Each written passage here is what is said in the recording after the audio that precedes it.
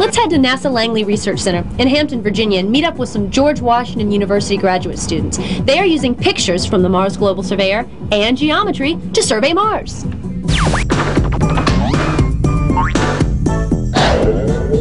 How are shadows measured on Mars? How is geometry used to determine the height of land formation on Mars? Hey guys, I want you to meet Corey Hernandez and Brooke Anderson. They're graduate students at George Washington University. Guys, what are you studying over there? Well, with simple geometry and shadows, we're able to determine the elevation on Mars' surface, such as a mountain, Olympus Mons, that's 3 times the size of Mount Everest, or a valley, Valles Marineris, which is the size of the United States. Wow, those are some pretty large land formations. So, let me get this right. What you're telling me is that geometry is used to determine the elevation of land formations on Mars? Yes, and we set up an example here for you to demonstrate this. If this is a mountain on the surface of Mars, this is a protractor to measure the angle of the sun. This is a metric ruler to measure the length of a shadow.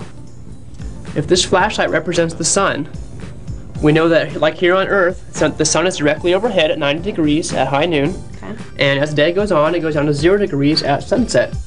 So, Corey, what you're telling me is this model here creates a right triangle. The bottom leg can be represented by the length of the shadow, which we can get from taking a picture with the Mars Global Surveyor. Now, the sun makes an angle between the hypotenuse and the bottom leg. So let's pretend it's mid-afternoon on Mars. The sun would be at about an angle of 45 degrees, which, Brooke, how long is our shadow? It gives us about 17 centimeters. Oh, wow, so you got your angle there. Yes. So, using our formula, remembering the tangent of 45 degrees is equal to 1, which we can find from our scientific calculators or our tangent tables, we can find the height of our mountain to be 17 centimeters. So, to double check our answer, we can see that the height of our mountain is 17 centimeters. That's about what you calculated. That's pretty cool, Corey. Well, I looked at Mars through the telescope, and it is definitely red. But could green slime have once existed on the red planet?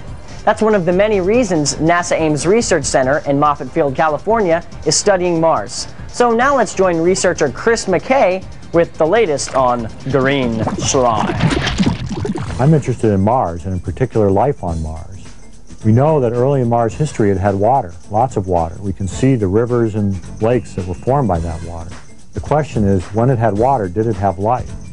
To understand how life might have survived on a cold planet like Mars and where to look for it, we go to places on Earth where life is surviving in very cold, dry conditions, Mars-like conditions. This is a rock from the Antarctic, the dry valleys of Antarctica, the most Mars-like place on Earth.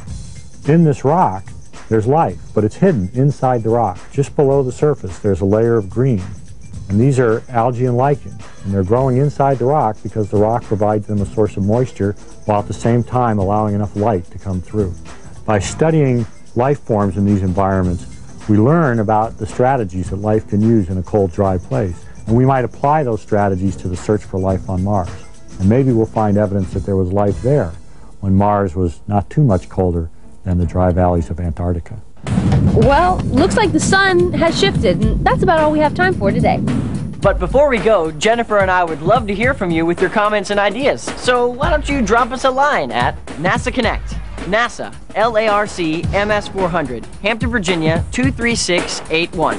Or if you're on the web, email us at connect@edu.larc.nasa.gov.